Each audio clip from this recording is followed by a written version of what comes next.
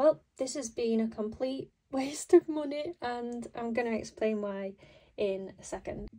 Okay, so this is everything that was included in the kit, and you can actually get a full set of acrylic paint, Arteza acrylic paint, for $44.99, a full set of 60, and I paid £50 for all this.